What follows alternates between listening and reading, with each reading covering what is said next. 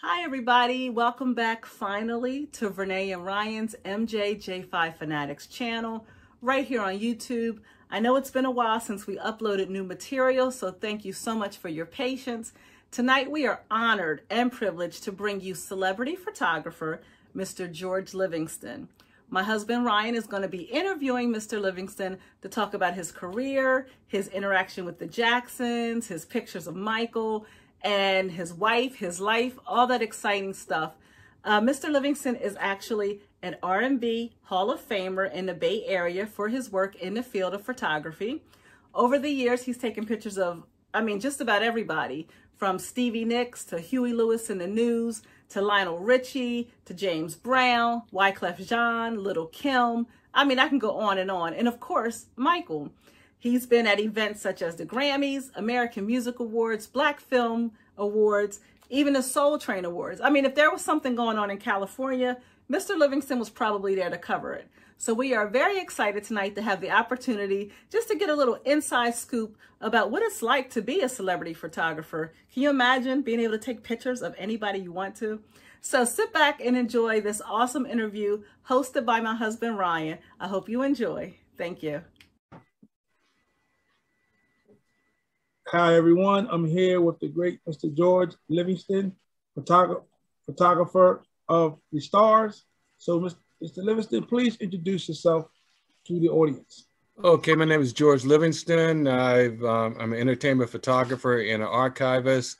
I've been involved in entertainment for 30 some odd, no, close to about 40 some odd years of photographing sports icons as well as entertainment figures. I've had an interest in entertainment for many years, and I've been very blessed within my my journey of entertainment. That's great. Tell us a little bit how you got into photography. Okay, basically it was with a lady when I graduated. She was a dear friend of our family. In 1971, she gave me a camera, and I would take pictures of my then girlfriend at the time, my family members, friends, and all. And eventually, when I went to college, I was photograph those I was associated with. Then after school, I started working at the Oakland Coliseum, and that's where I met my girlfriend, who's now my wife. We've been together for 40 plus years of bliss and joy. And she and I invested into a camera, but she exposed me to the entertainment of an area that I wasn't familiar with. And I just took it from there, and I started taking pictures, working at the arena of different sports figures and entertainment icons, and that's where I am now. Wow, that's magnificent. That is truly wonderful. Okay, now let's go back a bit and tell us about your first interaction with the Jacksons. My first interaction with them, as far as I think it was at the I worked at a department store, and they came in to do an autograph session. And during that autograph session, it was just a lot of, I think they had their second album out, the ABC album. And I was working in the furniture department, and I was like a utility person. I would be moving furniture or bagging groceries or whatever, and it was a lot of Jackson fans there, and it was told to me by my supervisor that the Jacksons are in the building, but we don't have any security, so we need you and about 6 other guys to walk them to the autograph booth. So we got together. We were going toward the warehouse, and I saw Tito with his head out the door. Then they all came out, and so we formed a group around them, and we walked up to the autograph area, and that lasted about an hour or so. Then afterwards, we were supposed to take them back to the warehouse. I had just started working at the store, so I wasn't really familiar with a lot of the doors that led to where, and the fans were running and screaming. And so I opened this door thinking it was the warehouse, but it was a storage room. And Michael and Marlon and this other guy came in, but we couldn't get out because the fans were beating on the door. Wow. So what had happened, I said, well, this is a big good opportunity for I could get at least 2 out of the 5 autographs for my sister, because my sister, she wasn't able to attend because I had to go somewhere with my parents. Sister, I think at the time she was only like 14. So afterwards, the guy who did come into the storage room with us, he was really cool, and he went back through the crowd and to get them back into the warehouse. So we were able to get them back into the warehouse. So then I got the other autographs. I really regret that there was a photographer there that I would have taken a picture with them. And here I'm 17 years old. I had a little thing called hair at the time. And we would call it afro at the time. Right. And it would have been really cool, being, like the Jackson 6, on that picture. But it just didn't happen. But I did get the autographs. But that was my first encounter, my first personal encounter with the Jackson 5. Wow, wow. That must have been something else. That must have been something special just to be able to be the security for one of the most dynamic groups in the world. And yeah, it just that's truly being blessed at the right place at the right time. So yeah. I know that's your first interaction. Go back to a little earlier when you had some other interactions with Michael and his brothers. Well, that's my first personal interaction, but my first encounter, knowing who they were, it was through Regina and Ken Jones' publication. If you want me to go back that far, that's when I first saw who they were. It was a soul newspaper, and the cover of the Soul, it said O.J. Simpson signs a big contract out of USC, and then way at the bottom it says Dinah Ross discovers new group. And I looked at the group, and I really, I thought they were cool. I didn't think really much of it. And then later on, about a couple of weeks later, I saw that they were going to be on the Miss Black America pageant, along with Curtis Mayfield and Stevie Wonder. And they were on there. They were doing the Isley Brothers This Your Thing. And I thought they were pretty cool. And then after that, seeing them on, I missed them on the first, I missed them on the first, okay. I saw them on the Hollywood Palace with Dinah Ross and Sammy Davis Jr. And that's where they started off when they came onto the show. They were doing Sly Stone's Simple Song, and then it went to the Delphonics, Can You Remember? And then Michael says, this is our latest recording. You could buy it anywhere, or something like that, called I Want You Back. Wow. And I thought they were really, really incredible then. And then after that, I saw them on American Bandstand, and it was a live recording where they were doing James Brown. They were doing a tribute to like James Brown's There Was a Time, but instead of saying Augusta GA, they said Gary NIA or something like that. So and that was pretty cool. And then seeing them after that, I think it was on the Ed Sullivan Show, and where they premiered The Love You Save. Right. And so that was that's my early interaction as far as seeing who they were and developing an interest of their talent. Wow, you was around to see them when they first took off, and when they first became that dynamic group. That's really special. That's something else. That's the times I wish I could have been around, but I was just a toddler at the time. But yeah. Okay, so let's talk a little bit about Michael's solo career. I know you have a little history with Michael as a solo artist. Can you tell us a little bit about that? Well, you mean when he was little Michael or when he's older Michael? Because it was when he became older. Because I've seen a couple wonderful photos of you and Michael together. Right. Okay. That happened.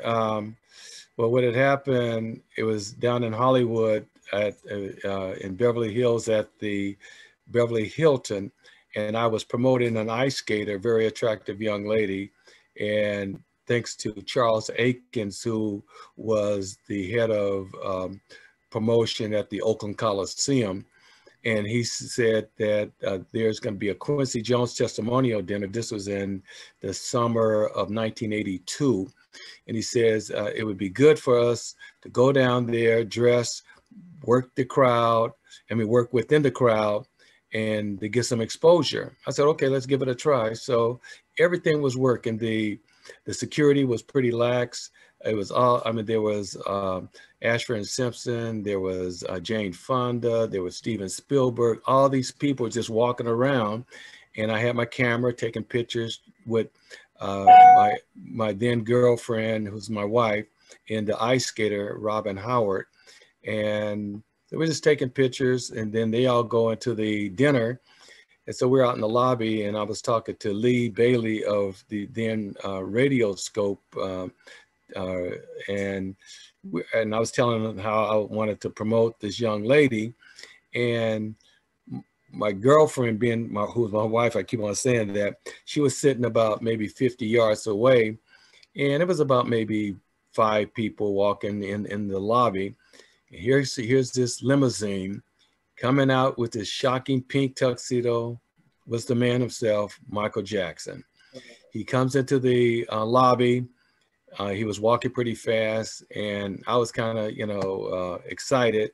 And I asked him if he would take a picture with my girlfriend.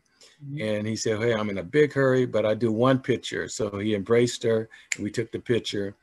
And then the dinner, and after the dinner, the doors open. I just walked on in, and there he was again. And I gave Linda the camera to take a picture of me and him. So that's the picture that you see, the two of us. Wow, wow. That's magnificent. To be able to see the king himself, not on one occasion, but many. That's something. That was during the time Off the Wall was happening. It was, I think, about a couple months before Thriller. If you look at the picture, you could tell that image. It was like that Off the Wall going into that Thriller look. Wow, that's truly remarkable. Now, I know you have a relationship with Michael's drummer, Jonathan Muffet, whom Michael named Sugarfoot. Can you tell us a little bit about Mr. Muffet and your relationship? Okay, what had happened with him was that I was at the, I was able to get a backstage pass for their performance in San Francisco at the Cow Palace. So we're back there, and the band was coming down the stairs going into to perform, and I noticed him because I only had seen him with a blink of the eye on 2020 when they did a feature on Michael on the Off the Wall. And I said, hey, you're the drummer. He said, man, how do you know that? I said, well, I saw you on 2020 and I recorded it. He said, you got a copy of it? I said, yeah. And so that's how we first met, really briefly. And then about a couple weeks to a month later, they performed about another 20 miles away, which is in Oakland at the Oakland Coliseum. And that day before, I went to the airport when the Jacksons came off the plane and taking pictures. So after the next day, and that's another story, but the next day I went to the hotel where the band was, or maybe it might have been the day before, but what happened, I saw Jonathan again, and Linda and I went to his room, we exchanged numbers, and I told him on how I'll get him a copy of that tape. And we just became friends. And over the years, when the Victory Tour came into the Los Angeles area, he called and he said, hey, I got a couple of tickets to the last show of the Victory Tour. But before that, thanks to a good friend of mine, he provided tickets for us to go to, for me to go to the first Victory show in Kansas City. Right. And so, and then Jonathan and I, we talked, but we didn't see each other, but we talked. But then by the time for that last Victory show, he connected us with that. And then over the years, our friendship has been so good with him, with various other groups, you know, with him playing with Elton John, Madonna, and various others. He's always gave me access and to connect with him. Wow, wow. That's really remarkable. I mean, I'm in awe of all the things and the people you've met and the places you've been. And Mr. Livingston, your wife Linda has led a very interesting life also. Very much so. Like she's been, I mean, I'm a fan, but she has been really instrumental in going to every show that, see, like with me, I went to, they came in 70, 71, 72, and I went to 71, 72, and 73, I think. Anyway, I went to like 3, I think. But she went to every time that the Jacksons were from all the way through. She never missed a Jackson show. Wow, wow. Now, I know she did some other things too. She's musically inclined. Linda. Your dog want to be a part of the interview? Yeah, they are. But anyway, she could tell you about the things that she's been doing. But Linda, can you come in? Yeah. So go ahead, because I don't want to waste any time. No. You and I'm enjoying every moment with you. And it's really good to first see you through the internet and to conversate with you. Yeah, and here she is. All the places and the celebrity that you have photographed. And hey, how you doing? I was just talking to your husband about your career, and also that you're also in the industry and you have some important information that I would like for you to share with the audience also. Okay. What do you need to know? Hold on. My dogs are barking. Yeah, he wants to get part of you too. I told your husband. My dogs are barking and they want to get picked up. But let me quiet them down for a sec. Come here. No. Hey. So anyway, like I said, she could tell you about her involvement and her going to different shows, and it's been quite a journey with her being involved. I think she get ready to come back so she could tell you about the things that I know Miss Catherine Jackson's birthday just passed, so I know that you shared a story with me about a time when you visited Havenhurst. Can you just briefly, real quick, before Linda gets on, tell us about that real quick? Okay, what had happened, Linda, when we first got together, she had told me about where the house was. So we go to the house and we're standing outside with the multiple fans, and one fan that was there, well, he was like a neighbor, and he said that Michael, he and Michael used to hang out, and Michael basically wrote working day and night at his house. And so I saw there was a connection, and the gate was open. So I said, can we just go and knock on the door and see if he's there?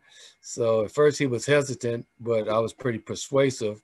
So next thing you know, we go and knock on the door, took that long walk down the walkway. Mrs. Jackson came to the door, and instead of saying, get off my property, she said, hey, Michael's not home. Wow. So next thing you know, I was just like me going to your house, you know. Right. So you know what that house looks like, right? Yeah, I have been there. I have been there with me and my wife, yes. I bet you haven't been there when we were there. That house looked nothing like it does now. Wow. It looked like it was a single-story house, and it was yellow. Wow. I got pictures of it because I took pictures of George standing at the front door. Wow. Y'all have a lot of treasures. Y'all have a lot of good moments with all the celebrities that y'all have been with. So you're quite a celebrity yourself, because I heard and I've seen footage of you playing with Mr. Carlos Santana. Can you elaborate on that just a little bit for the fans and our listeners? Well, you know, I have history where I've been in his presence over the years. When I first started out playing, it was right around the time Sheila E. started playing. She was Sheila Escovedo then, playing with her dad, and you know, in the Latin music and stuff like that. So every opportunity I got, I was hanging around at her shows and their performances. So I actually took pictures of her and Carlos Santana. Wow. And then I got into a group. This first group I ever got into was a group called Lips and Fingers. And we were hailed as the next Sly Stone in the Bay Area. Wow. We never went anywhere, but that was the hailing. And we were in a studio called Wally Hyder, and Carlos Santana was also in the studio. And at a certain time, he was playing, we were all down in a rec room, and he was playing pool, and he kept knocking his cue balls off the table. So he came through. I work also for a concert venue, and you know, I kind of went to work there so I could watch musicians and be inspired by other musicians, because I play percussion and congas and stuff. Wow. So he came up to Wheatland, California, it's by Sacramento, and I was a supervisor backstage. And I talked to him and reminded him that we were in the studio at the same time. And he kept knocking his cue ball off the table. He just laughed and said, "That sounds like me." And then he told me about his wife playing drums. And I told him I was well aware of his wife playing drums. And, you know, I had just seen him the night before at another venue I work at, right? And so anyway, to make a long story short, I ended up talking to his percussionist, Carl Perazzo, and we talked in depth about playing and stuff. And when I was standing on the side of the stage in the backstage area, I was watching the wife do her drum solo. Right. And because I also play drums, the regular trap drums too. And so Carl came up and tapped me on the shoulder, then walked up to Carlos Santana, who was sitting, everybody left the stage.